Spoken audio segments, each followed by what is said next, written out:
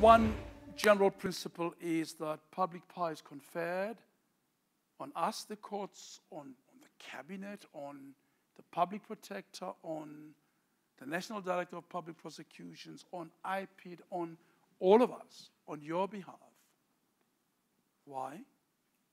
To do good. So public power can never be conferred to advance ulterior purposes.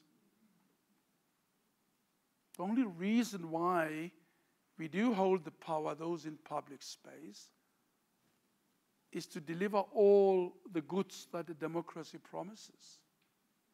Good governance, openness, fairness, accountability, improving the lives of people, reducing the social distance, growing the economy so all of us can be part of an inclusive progression.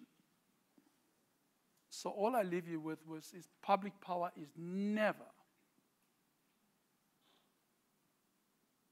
given by the Constitution for patronage, for self-enrichment, for any of those would be illegitimate purposes for deploying and using power, and people confer it only for that purpose and never any other.